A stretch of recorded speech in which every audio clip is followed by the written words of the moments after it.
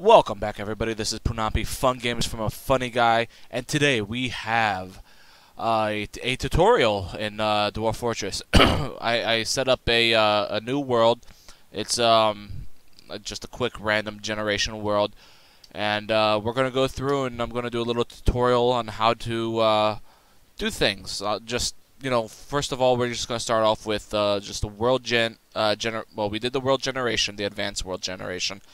And for this one, I'm going to do embarking and what you need to do for that.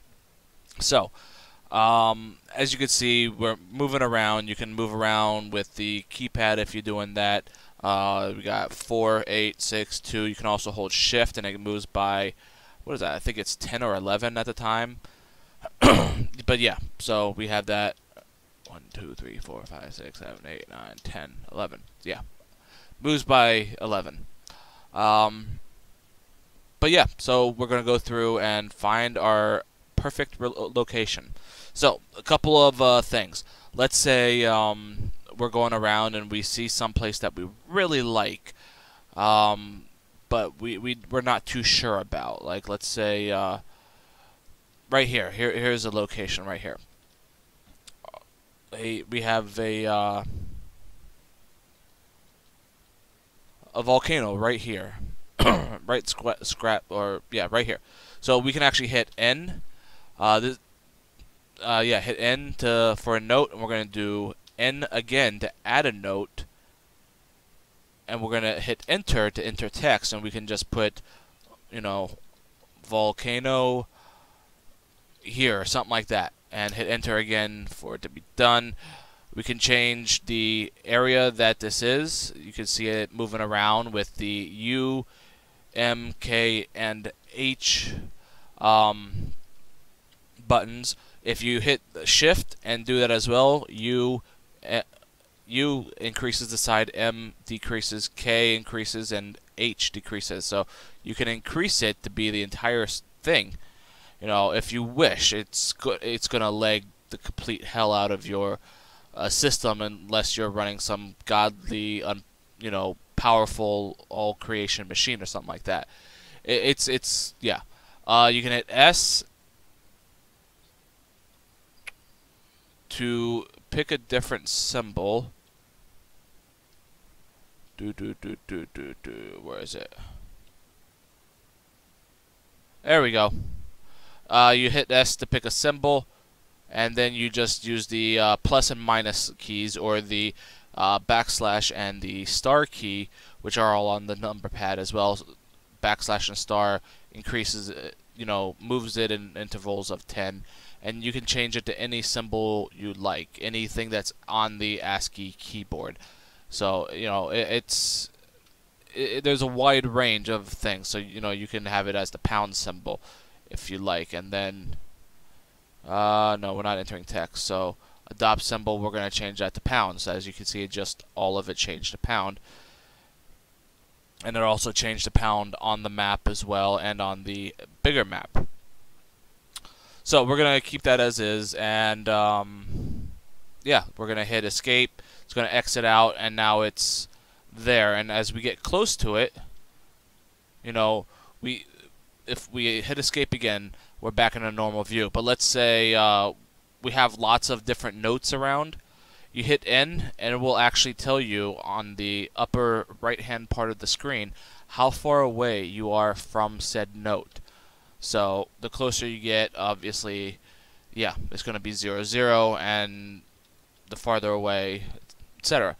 So you can also go in and delete a note by hitting D, and that just deletes it altogether, which we just did. So that is one thing. As I showed before, U, M, K, and H moves the little square around on the local map. So you can pick a desired location if you want to sort of scout around yourself. Another trick. Let's go up here where I know there's 2 biomes. You hit F1. And it'll show the first biome you're in. If you hit F2, and this is the Cracked Hill, tropical grassland biome. If we hit F2, it shows another biome, which is a tropical coniferous forest. So we have a grassland and a forest. If we hit F3, there's nothing. So yeah, you can see different biomes, and if you try to do F1 and F2 right here, there's only one biome, so it's not going to show alternate biomes. Another thing on there, we have R for reclaim and unretire. We're going to hit that real quick, and it brings up this little menu over here of different fortresses. You know, we have one that's Stenodul, which is blinking in the middle here. Yeah, I believe that's that 3x3 location. Alright, and the year 1, the truthful inks of the founded this place. And the Forgotten Beast, Usnar Deep Fishes, the hideous cyst of biles routed them and just completely obliterated them. So it'll show, you know, how it was, what year it was founded, and what year it was destroyed, and who it was destroyed by. These two were by Forgotten Beasts, but it'll also show, like, let's say if it's a giant or a kraken, or not a kraken, dragon or something like that, anything.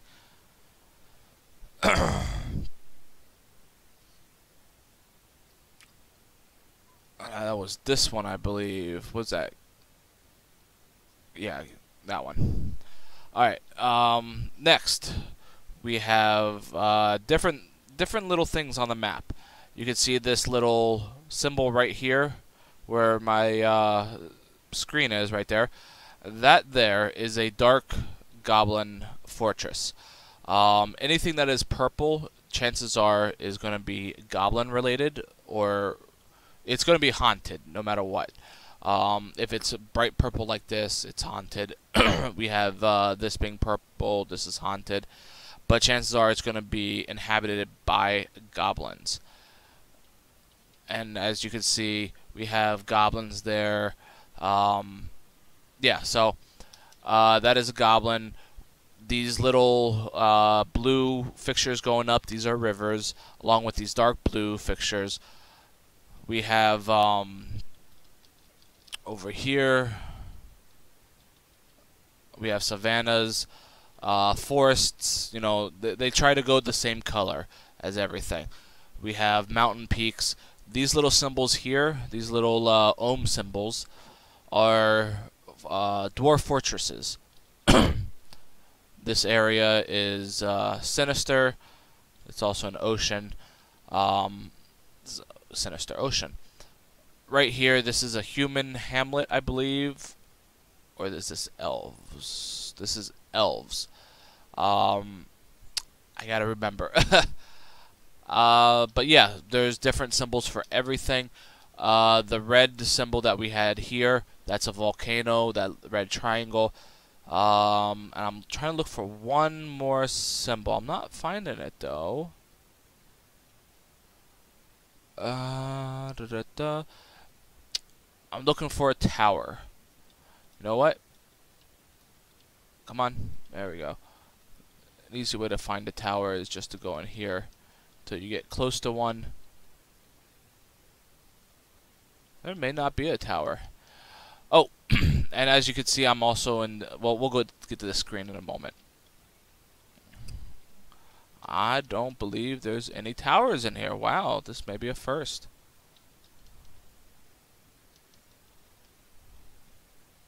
Alright, well...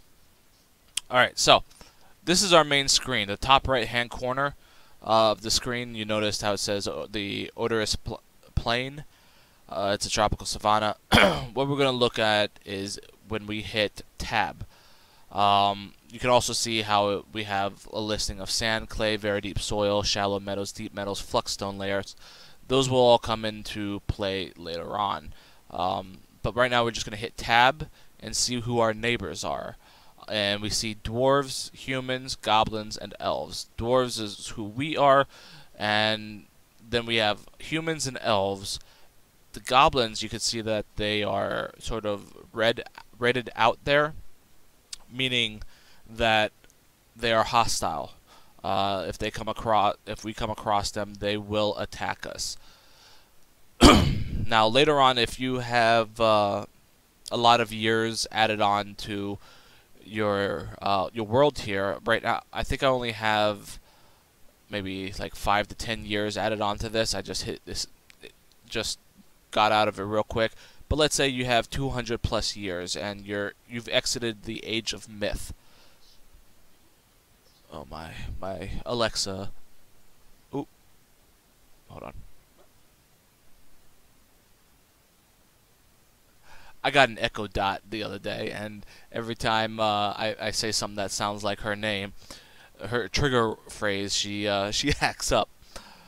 All right, where was I? Oh, once you hit 200 plus years or something like that, you're gonna start, and once you exit the age of myth, you're gonna start getting into wars with different factions like the humans and elves, and it'll actually pop up on this screen in big bold red letters, war. You want to watch out for that unless you're prepared for it, because you're going to be attacked very quickly, and you're going to be sieged, you're going to be ransacked. They're going to do everything they can to come at you. Alright, we hit tab again, and we see your civilization. This one, you don't want to look in the region map. You want to look on the world map for this one, because you won't see it pop up on the region map too much, but you can see I'm hitting the plus and minus key, and you're seeing different little blue spots pop up, and those are all different civilizations of the dwarves. So right here is a syrup of conflict. Ooh, syrup, yummy. And here is the stable lens down below. Then we have at the very bottom the mirror of God, respectful hammers. These are all different dwarven civilizations, and depending on where you embark, you're going to want to have the closest civilization to you, so you can actually get your supply depots rather quickly when they do come. And it also helps. We're going to hit tab again, and we're going to see relative elevation. Blue being obviously the lowest, and the dotted white being the highest. So right now, where are we? We're right here. This is the hill. It's a hill. It's a giant hill. Hill of Compassion. It's a savanna. So we're going to go back here. We can see in this area up here, it's obviously the lowest, and we start going up and up more, where it is here being the highest of the hill, the peak of the hill.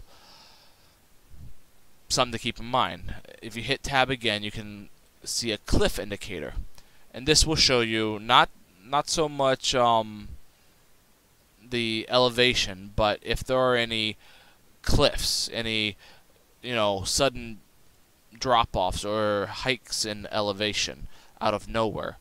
Like here we have obviously the very most bottom part right here, and then it's just a cliff right here. So something to keep in mind as well. Helps with volcanoes. You can see the extreme cliffs. I'll show you that with the volcano. Where was it? Oh yeah, you can see here, extreme cliffs. Where is this? Wow, that is crazy. I wouldn't have expected that of in the ocean. Anyway, here's the volcano, and the star, and where was the volcano? Right here, dead square in the middle of where that is. The bright red is the peak of the volcano right there, with a little dip. So you can see it's actually a very big volcano. It's coming up on this side primarily, but it drops down very quickly right here and right here. That's something to keep in mind as well, and that sort of ends the tab aspect of the top or the right hand most side. So next we're going to go into find desired location. We hit F, and we can find a 3x3, a 4x3. You can change the dimension to anything you want, full screen and everything. But we're just going to 3x3. Savagery is, if you watched any of my other tutorial video, it goes into what each of these different items mean in relation to the world. So I'm not going to go over that right now. It's just going to take too long. So I'm just going to leave these. You know what? We're going to go evil low, savagery low, because I want a nice, easy sort of area for my tutorial thing. Elevation, we're going to keep low. Actually, you know what? We'll keep that as is. Whatever. Flexstone, I do want a flexstone layer. That is economic rock where you build things out of. I have aquifer turned off, so this doesn't make a difference to me or not. It all depends on what you want out of it. An aquifer is just a giant chasm, usually filled with water. So it takes up an entire layer or few of your Z layers going down. I usually don't like it. River, we're going to hit yes, because I like having a river. It helps with healing and whatnot and stuff like that. If you go into a mountainous area, it also, and you have no soil, it helps with irrigation and farming. Shallow metals, I'm just going to do multiple. We're going to do multiple. Soil, I'll do deep. Well, you can even do a little bit of soil. Clay, I don't care too much about. So, alright, once we have whatever we want, we're going to hit enter. And it's going to go through the entire map, little by little, and find everything that we're looking for. Right now, it's having trouble. It's found everything that we wanted, but it's having trouble right now finding evil, low, and a little bit of soil. It's found everything else. Now it's just the evil low. If we can get that down, I don't think it's found any yet. Because if it has found any, it would be blinking in green. Now it's just soil. I don't know. We might have to change. I'll change up the soil a little bit, and I'll get rid of evil. I'll turn that to medium. Alright, so if we exit out of here, it's not going to give us anything. Unless it finds an exact match of everything, it doesn't do it. So we're just going to set that to that, and we'll keep that low. So we're going to hit enter again. It's going to do another search. And once we do find something, we're going to go off and embark. And yeah, I'll go through the different features and everything for the different embark options. There we go. We found something. We found something. We found a few things actually right there in little mountainous area. That's good. I like that. Let that finish up. I'm just gonna for the actual embark, I'm just gonna do one of the default ones that starter pack comes with, and I'm just gonna explain what the different options are available instead of going through my own, because when I end up going through my own, I really go in depth on it and take a lot of time. All right, so now that we have some blinking, we're gonna hit escape. And we're going to go through. Need to find my cursor. There it is. Right in the middle of the ocean there. Alright, so we're going to find right here. I don't like that. Right there is fine. We have a little bit of shrubland there. And we have a mountain behind us. So I like digging into a mountain. It's fun. And we have some clay, deep soil. It's calm. Woodland. Alright, this is perfect. We're going to do it right here. We're going to hit E for embark, and we're going to hit enter. Now, I have this set up. It's I have 3 fighters and 4 non-fighters. I have 2 axemen set up. We'll go over that later. I'm just going to do easy start for new players. We're missing 2 things, as you saw a problem thing come up. Alright, so right here we have our different dwarves. Now, this is a trick that I told about in my previous, my first Let's Play for Dwarf Fortress. You may not be able to see what I'm doing at the moment, but you want to load up Dwarf Therapist at this point. You load it up.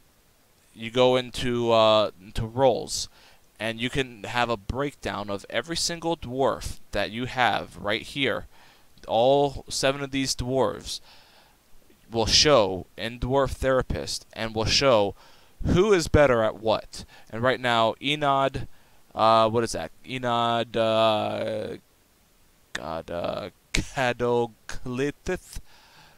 Anyway, Enod is better off as a miner. He's my highest miner. He's a 74 in his mining tree. Likewise, a leader. My best leader is Urist Adolin. He's at a 68. And so far you can go see who's skilled in what. Military, you go to hit the military tab on there as well for Dwarf Therapist, and you can't see if they're skilled in different weaponry, but you can see their strength, agility, toughness, endurance. You can see every single little trait about every single one of these 7 dwarves. You can see traits, attributes, social skills, and everything. Everything. Right off the bat, before you even start deciding anything for them. But I'm just going to leave it as basic as it is right now, because this entire thing is just going to be strictly for tutorial purposes. Alright, we're going to go into this tree over here, and we have miner. Obviously, it's mining. We have woodcutter, which is woodcutter, carpenter, masonry. Engraver is somebody who engraves things with other things, like well, engraving would be like smoothing stones, building fortifications, stuff like that. Building designer, that's an architect. Weaponsmith creates weapons. Bowyer is somebody who creates bows, and this is strictly bone and wood bows, not metal bows or anything like that. Armorsmith is armor. Metalsmith is different types of metal items, anvils, chains, crates, bins, everything. Boxes, barrels, whatever. Anything you need metal-wise. Furnace operator is somebody who operates the smelting furnace and wood furnace. Well, sorry, just smelting. Wood burner is wood furnace. Metal crafter, somebody crafts metal.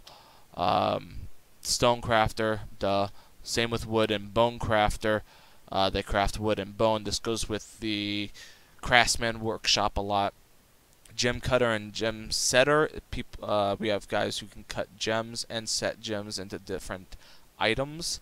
So you can have like an artifact item, and they can improve it by setting more gems into it, make it more glamorous. It's good for increasing your wealth of your population, if you like, and it's pretty cool. You can make a a wooden spear gemmed, and it makes it a lot more valuable. We have potter, somebody who makes pots and stuff. Clay items. Glazer, same thing. Paper maker, somebody who makes paper. Bookbinder, somebody who makes books. Wax worker, they work with beehives and everything. We have the mechanic who makes mechanisms, gears, and all that stuff. Fisherman, he fishes. Miller, grinds seeds into pastes. Thresher, which one is the thresher? Hold on, I gotta remember this one. This one is thresher. Oh boy, I can't remember. Oh boy, I can't remember. Well, if anyone can remember, do leave a link. Hold on 1 second.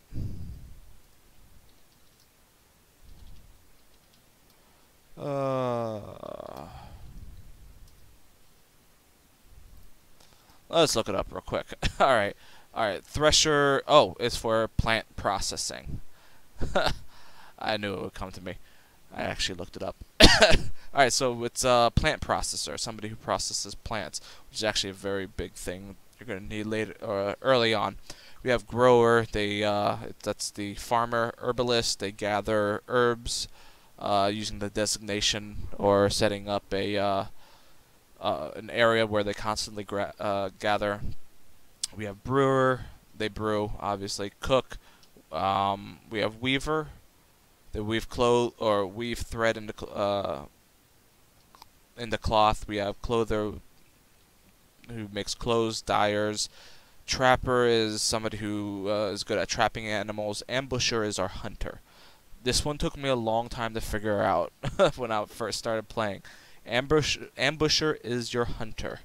Alright, butcher, tanner, leather worker, fish dissector, animal dissector, fish cleaner, cheesemaker, milker. Gelder is somebody who spades and neuters your animals.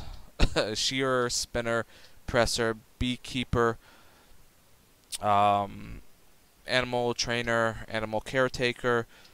Animal caretaker,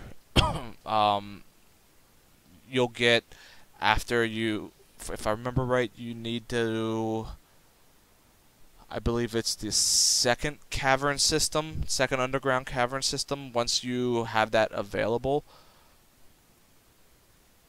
And I believe also once you have more than 20 dwarves, you'll get an animal caretaker in one of your migration waves.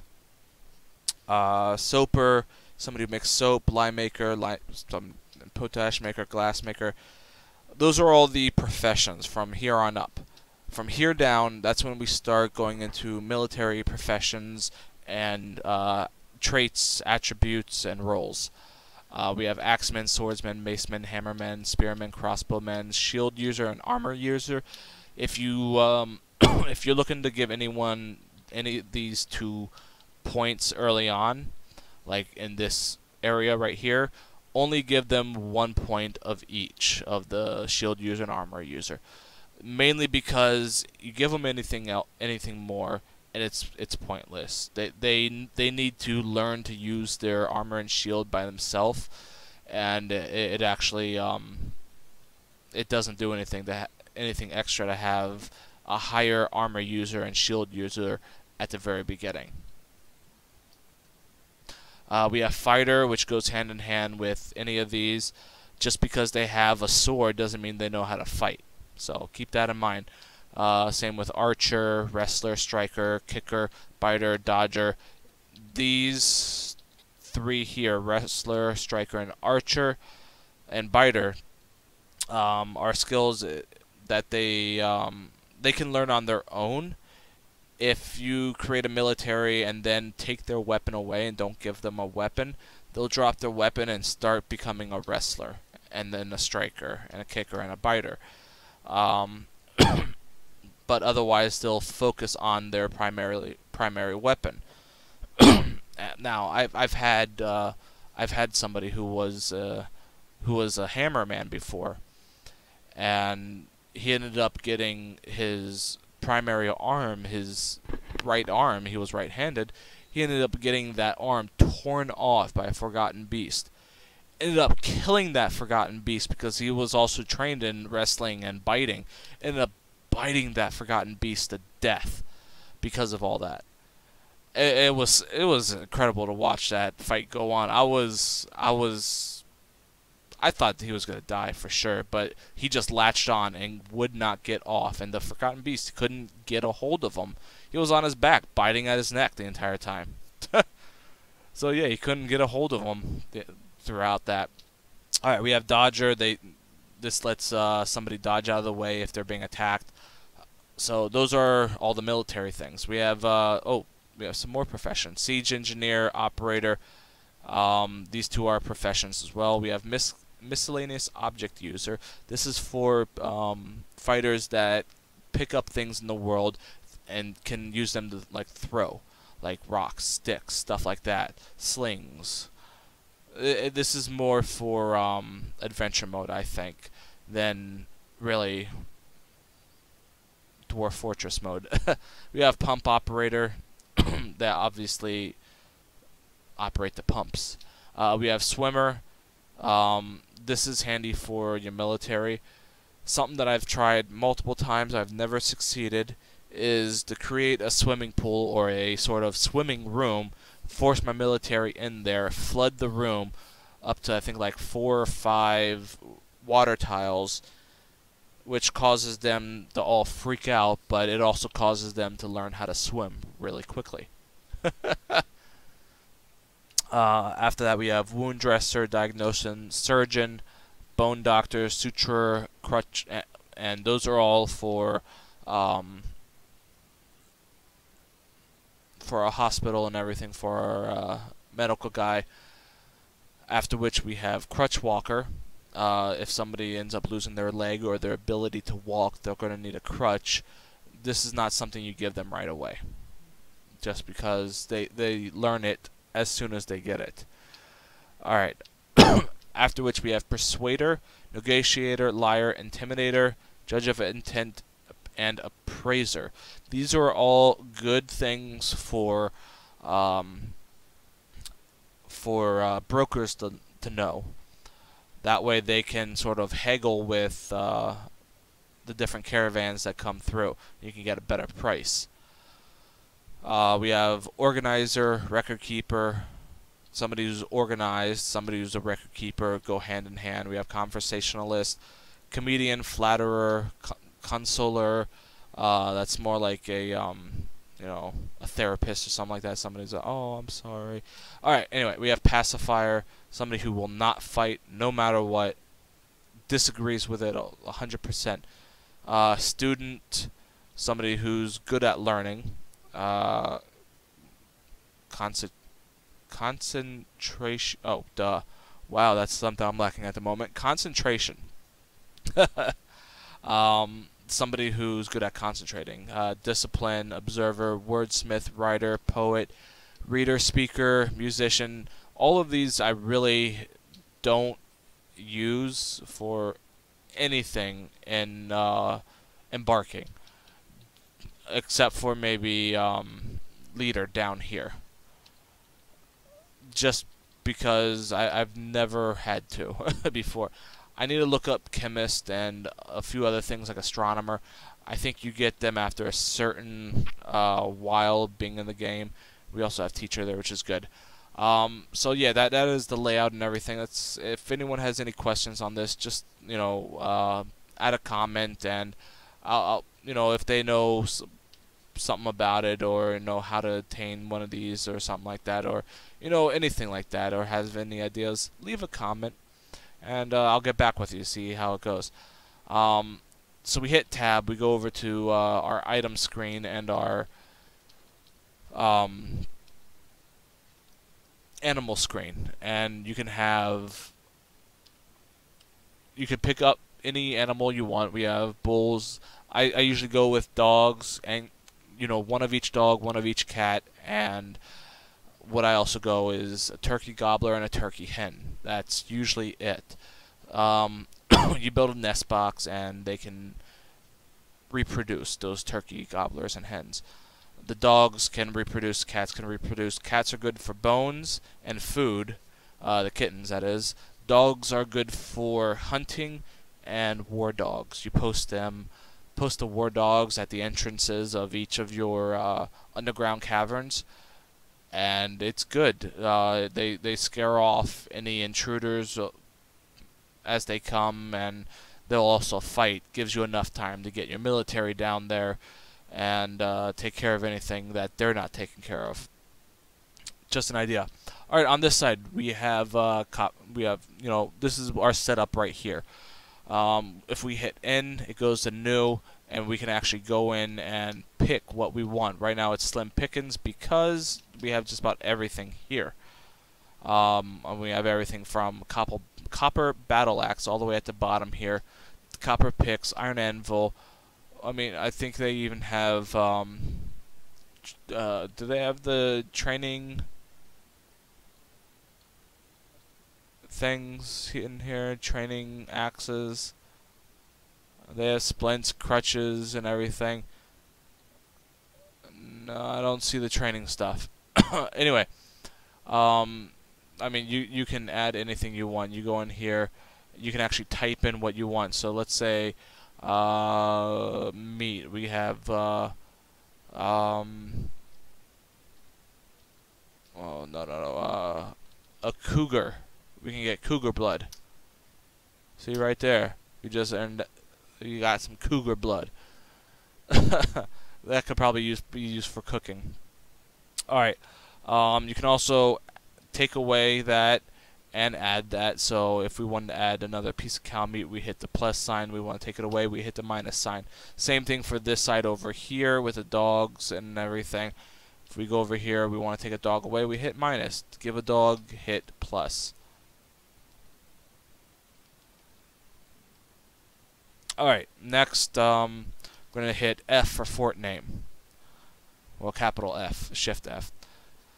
We have front compound, rear compound, first adjective, second adjective, hyphen compound. If you do hyphen compound,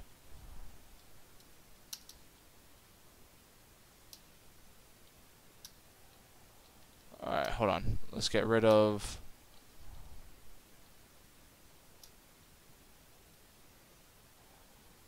oh, I'm hitting random. Let me clear that. Alright, so if we do hyphen compound, ace, we'll do after. The after ace. So you can see that's a hyphen compound. So if we also do of, we can do the after ace of age. It's actually pretty cool. Something like that, and that's we hit escape to keep it. You could also do that same thing for the group name. Let's say you want to delete something, you hit enter and you hit C for clear. But this is the blank of, so it's down here.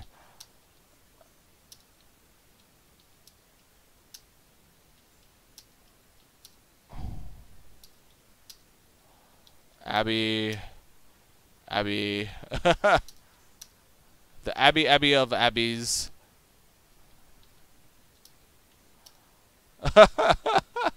Abby, the ageless ace Abby of Abby's. I love that. Look how that's pronounced. Cool it, gatala la la la la gatutu. Oh my god, I love it. I'm keeping it. That is my group name. Oh, that is awesome. Alright, we're going to hit escape to save that. Next we have Y for symbol. Oh, now I hear the music. After all this time, I don't hear any music, and now I hear music as soon as I go in here. Alright, being we're the Abbeys, I don't know what to do. We're just going to pick something simple. We're going to do an aardvark man. One aardvark man, so now we have an image of an aardvark man.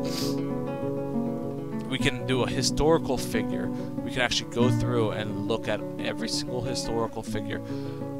Or we hit F.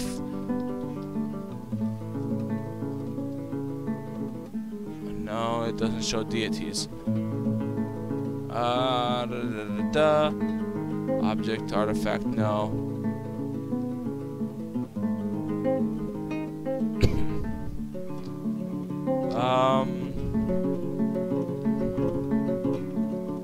It used to show deities. Okay, this guy is the Jackal of Drink. Is a forgotten beast. So this is a forgotten beast here. So it's an image of a aardvark man and Ob Splash Submerge, the Jackal of Drink, the forgotten beast. So we have those two images now. And we're going to have them doing something, an action or relationship. So we're going to have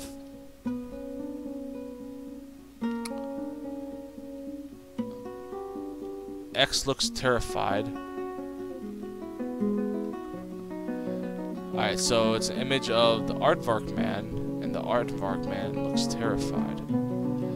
We can also do where the aardvark man is being flayed by this guy. So that is our symbol right now. We're gonna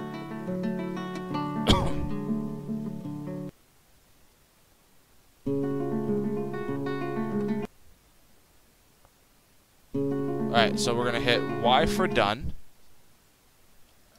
Why did it say that? That was weird. Anyway, alright, so now that we have everything set up with the symbol as well, when you start embroidering things or metal crafting or, you know, stone crafting, anything like that, and they're engraving stuff, now that you have a symbol set up, they will start putting that symbol on different objects. So that is it. With that, we're going to hit E for embark. And we're going to be on our way. There we go. It says you have arrived after a journey from the mountain lands into forbidding wilderness beyond. Your harsh trek has finally ended. Your party of 7 is set to an outpost for the glory of all Rirnorleal.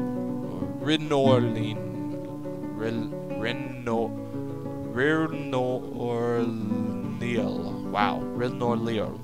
Anyway, hate that little umlaut thing. There are almost no supplies left, but with stout labor comes sustenance. Whether by bolt, plow, or hook, provide for your dwarves. You are expecting a supply caravan just before the winter entombs you, but it is spring now. Enough time to delve secure lodgings ere the cuckoos get hungry. A new chapter of dwarven history begins here at this place. Oh God. Nikolak Anam, the after ace of age, strike the earth. We hit escape and we're in. Alright everybody, that was wonderful so far. Just gonna take a quick look at this. Alright, we got a little mountain range down here. It's frozen over, so alright. Alright. Oh, that's a big mountain range. Look at that. That goes way up. Alright, I like that. That's good. Alright, so I always check that. We have embarked, and yeah, thank you everybody for watching. The next tutorial I'm going to be showing the designation screen here, the designation tab, and we're going to I'm going to show you how to do a little bit of everything. We're going to dig, we're going to mine, we're going to channel, build some stairs up, down, ramps, everything. We're going to remove some stuff, the whole 9. Gather plants, smooth stones, and gravestones, all that. I'm going to show you how to do it all in the next episode. You know, mining wise.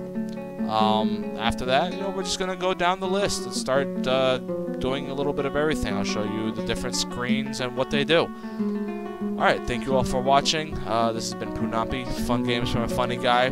Hope you enjoyed. If you have, smash that like button, smash that subscribe button. Much appreciated. I will see you all next episode. Goodbye and good night.